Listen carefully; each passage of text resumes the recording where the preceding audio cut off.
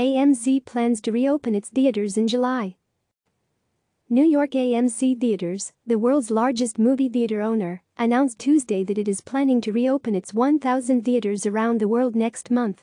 The chain, which closed all its locations March 17 because of the coronavirus pandemic, said in its first quarter earnings report Tuesday that it expects to be fully open globally in July. That includes reopening theaters in the United States and the United Kingdom.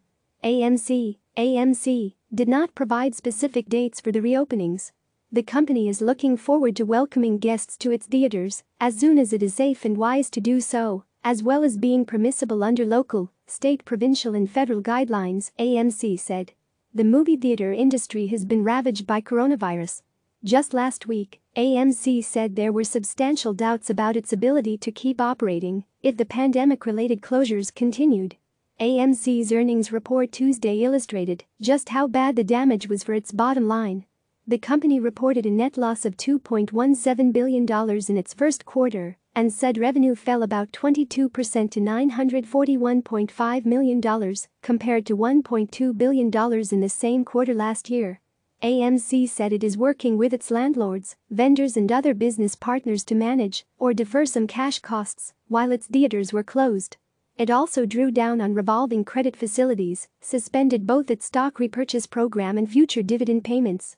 The company's stock was up about 4.5% in after-hours trading.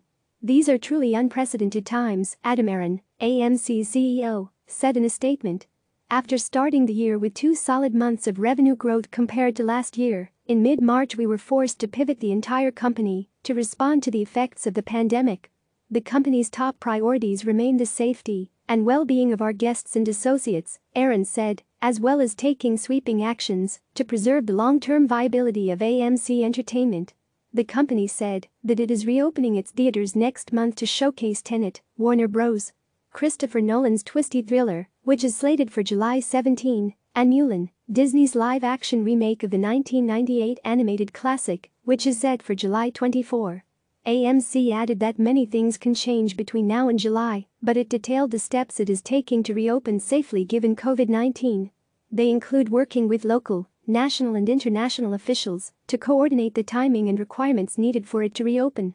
It also said that it was partnering with Clorox, CLX, which will advise the company how to best make its theaters as safe and clean as possible. We are confident we are taking the necessary steps on a broad array of fronts to ensure AMC's future success as we navigate these turbulent and uncertain times, Aron said. Click subscribe to receive the latest news.